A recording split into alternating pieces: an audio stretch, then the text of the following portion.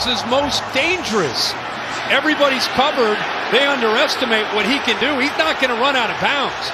He's looking to make people miss and almost takes it to the end zone. 39 yards. Meanwhile, Jonathan Allen once again is down on the grass at the 38-yard line. So on the next play, they won't have Allen in the game. He has to come out for one. To repeat, this is why you go through the growing pains with a player at this position who is so physically gifted. You saw a throw earlier. He dropped in the bucket for the other touchdown to Pettis, and then the scramble with the game on the line.